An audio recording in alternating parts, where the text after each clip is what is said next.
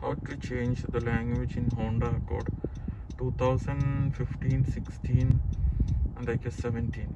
So what you should do, switch off the car, then switch on the car, so you will see a notice driver responsible, but below you can see settings, change language. If your language is unknown, you cannot understand what is mentioned, but clearly now you can see what's the settings. So what you should go is, here there is settings, just click here, then it will automatically whether which language you want, so you can choose.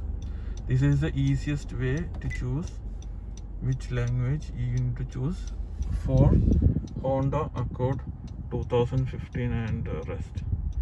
Hope this video helped someone who is struggling to change the language.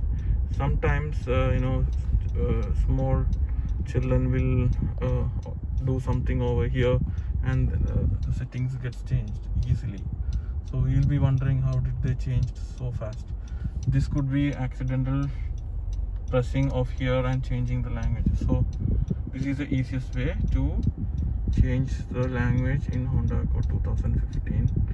Mainly this is GCC version. I'm not sure the rest of the countries. I hope this will help. Thank you.